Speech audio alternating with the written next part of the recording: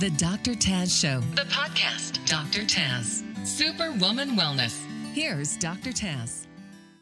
Welcome back, everyone. Welcome back to this episode of Superwoman Wellness, where you know I'm determined to bring you back to your superpowered self. Joining me today on a very important topic is Claire Bidwell Smith.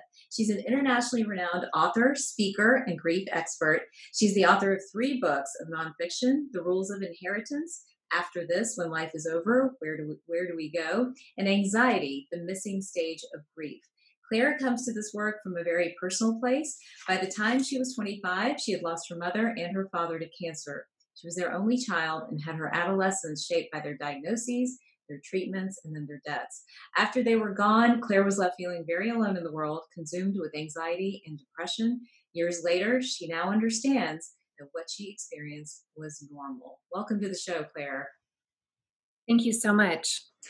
So a heavy topic, but given the landscape of today, a really important topic. I first want to say I'm so sorry for your losses, but like all losses, it sounds like you have moved through them and tried to build something from them.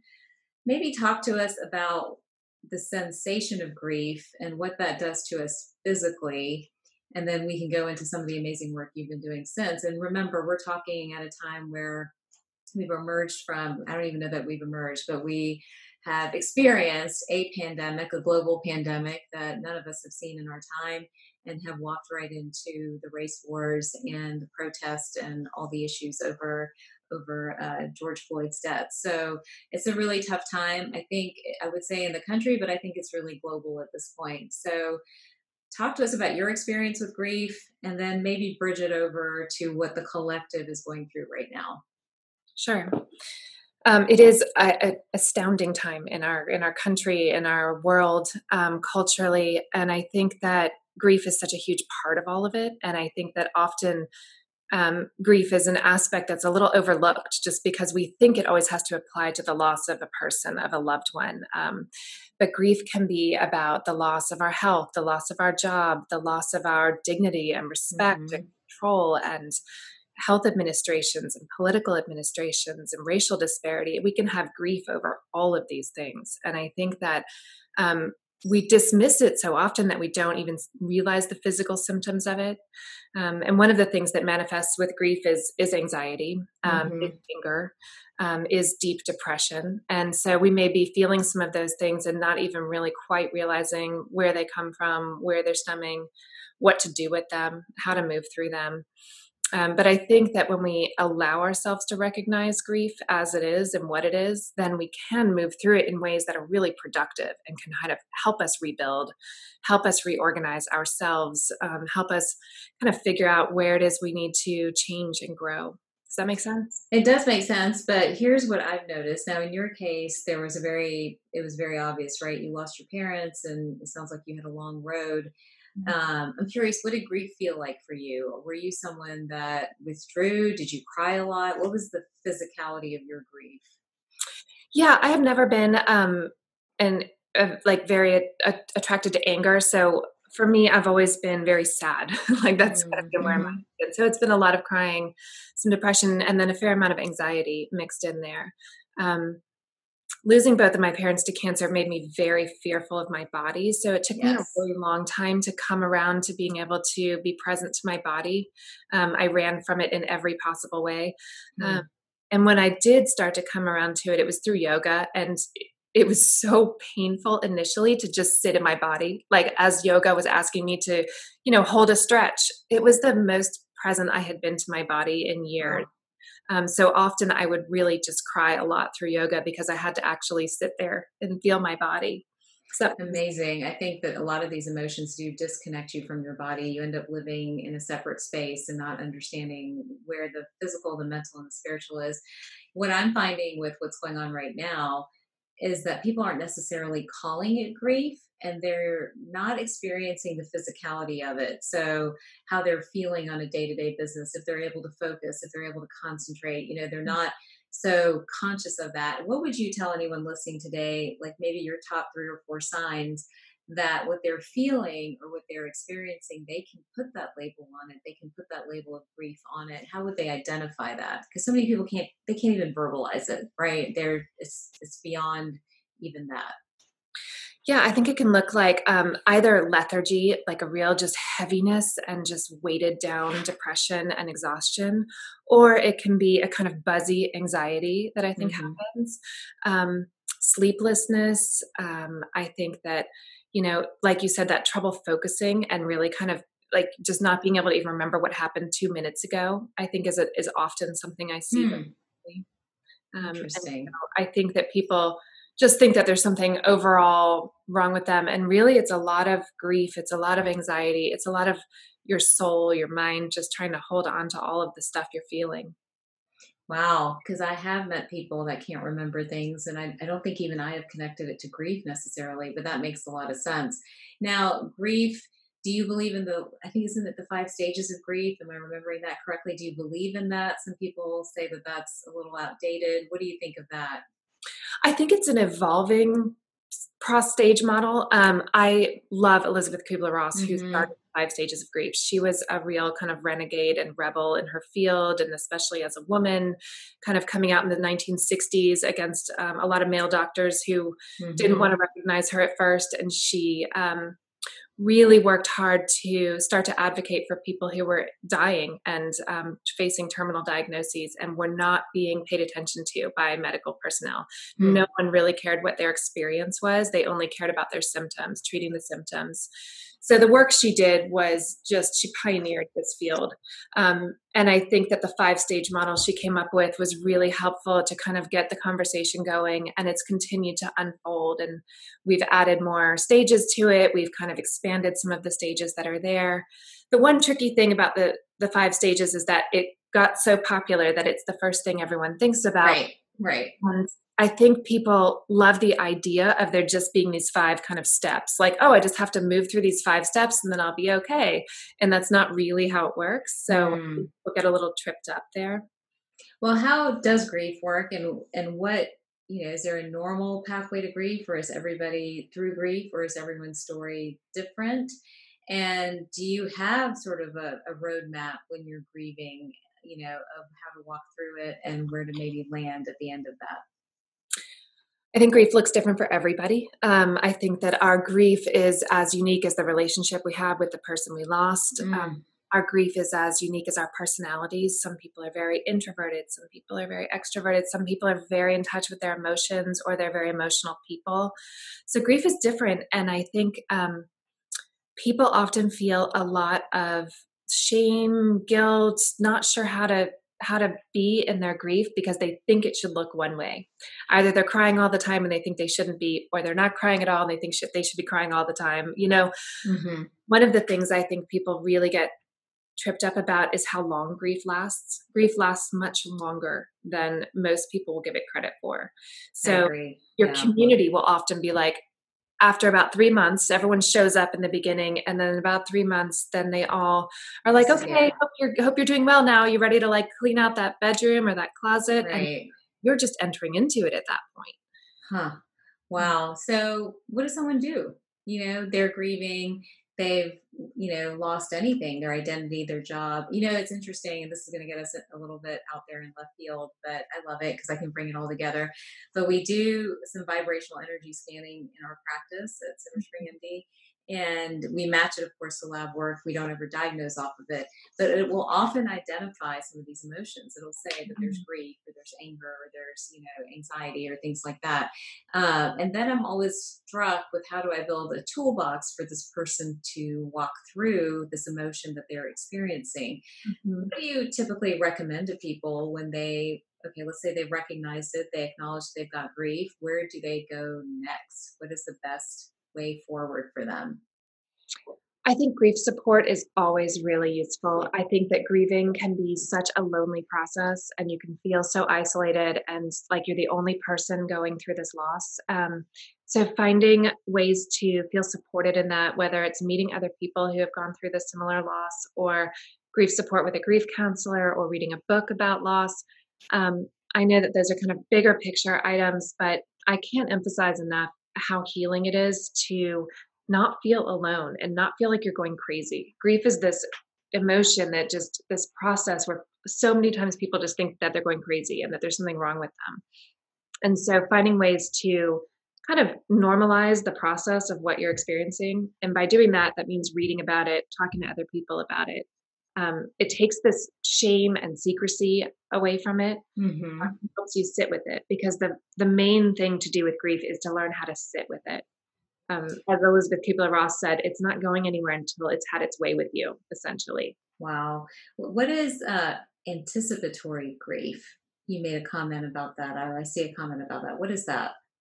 That's the grief that we feel when we know we're going to experience a loss. Oh, We're going to continue experiencing a loss. It's most common experienced when people are caring for a dying loved one. You know, so maybe they have 6 months before the person dies, and they're leading up to that, knowing the whole time that this is going to be a loss they're going to go through.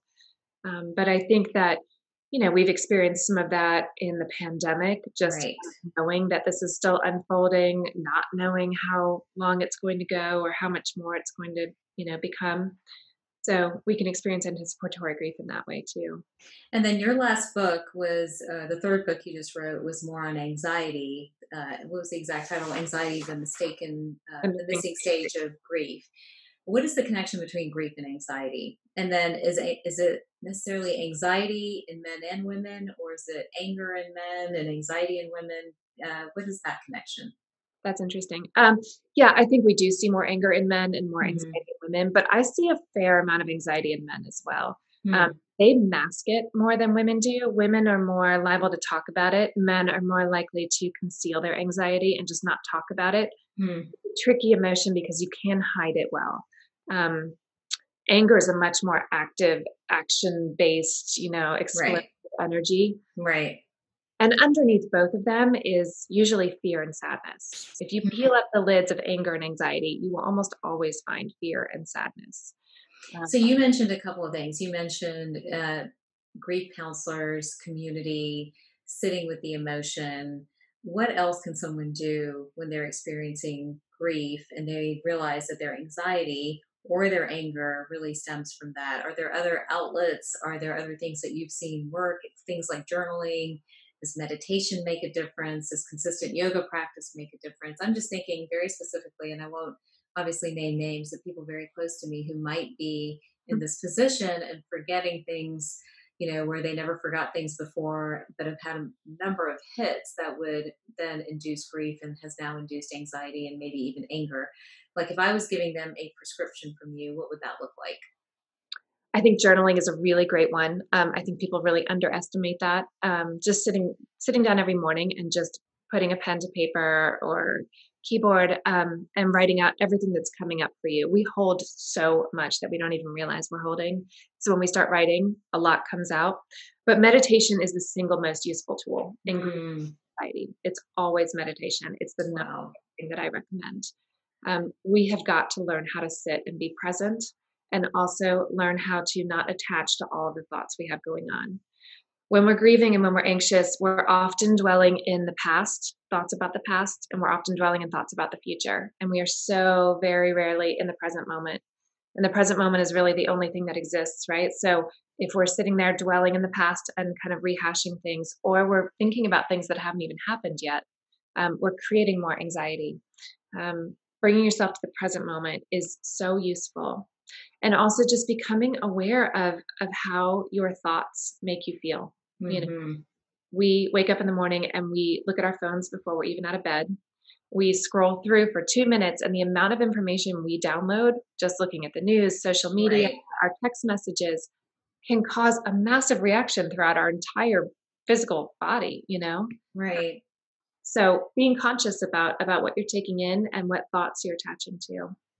How do we recognize, and a couple things I want to make sure we get in, but how do we recognize grief in our children? How does that, like, because children are trickier, right? They're not going to tell you that they're sad or upset, like this whole COVID pandemic. And I finally saw the grief on my children's faces when they couldn't be with their friends and they couldn't have their normal life. But again, it takes a mother observing external clues and behavior to really pull that out of them. How do we know with our kids that they might be grieving?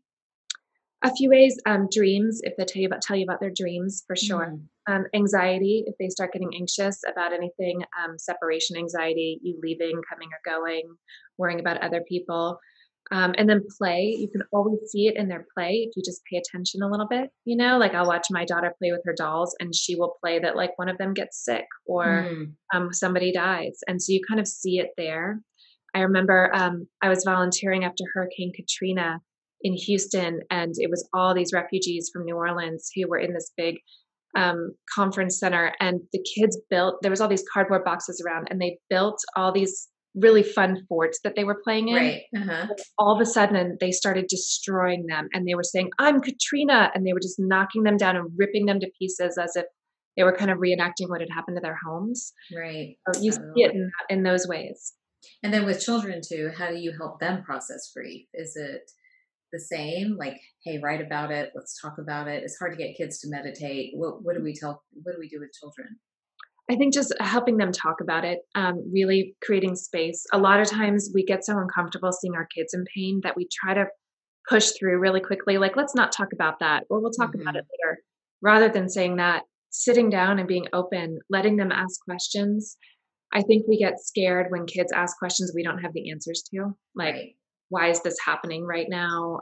Why is there a pandemic? Why is there police brutality? Why, Right. all these different things that when is school going back? Things that we don't know the answer to, not being afraid to say, I don't know, just allowing space and sometimes saying, I don't know. What do you think? Hmm. Um, Helping them to feel comfortable talking.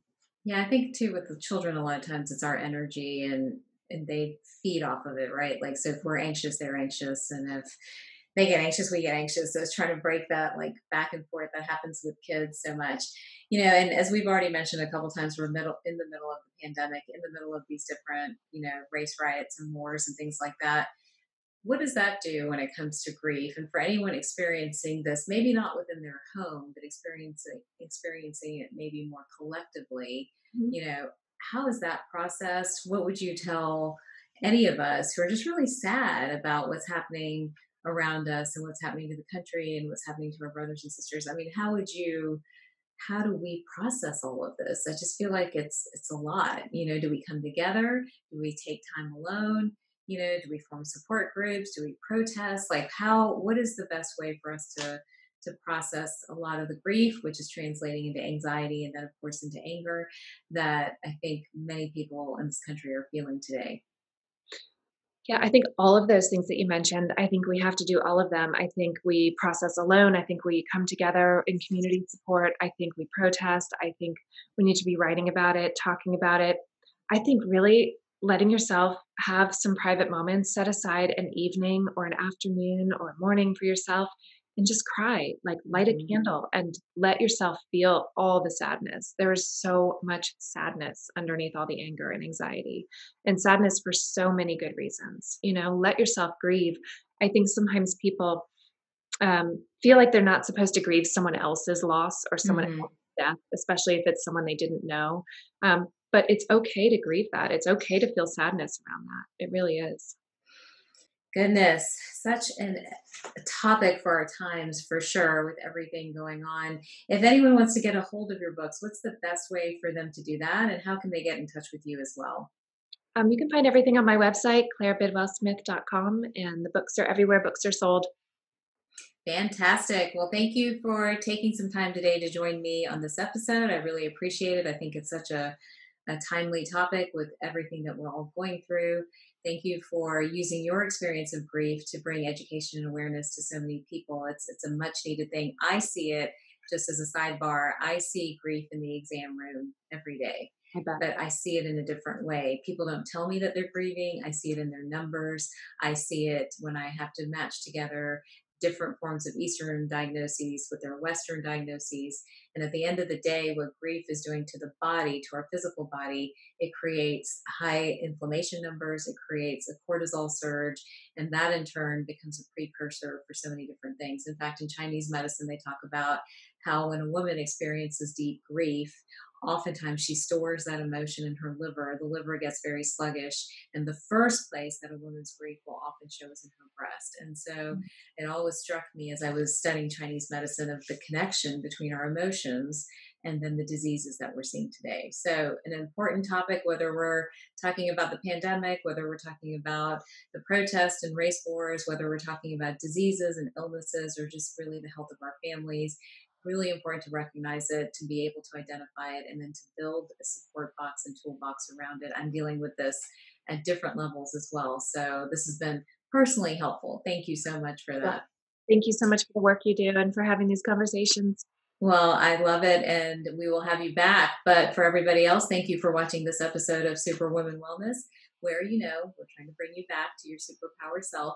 If you enjoyed this episode of the show, please rate and review it and share it with your friends. And remember, we are on Spotify as well. I'll see you guys next time.